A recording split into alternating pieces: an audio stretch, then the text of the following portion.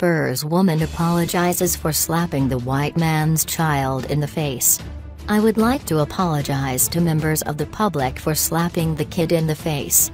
Some of the things are done when people are angry. The public did not judge the situation correctly. We were all wrong.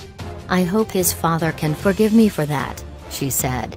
What was meant to be a delightful day for a 3-year-old toddler's birthday with her family in a Spur restaurant at the Glen Shopping Mall, south of Joburg, quickly turned into the aggressive incident that has led to a social media storm.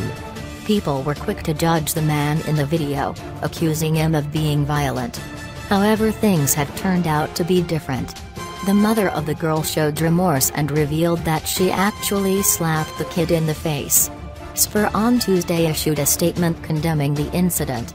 "We do not condone any forms of violence against women or children, irrespective of the circumstances.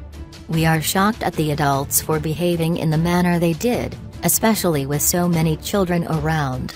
We have investigated the incident with Texamo Spur staff and management, who expressed that they did in fact try to intervene, but were pushed away numerous times by the angry male customer. Staff notified the Glen Shopping Mall security," read the statement.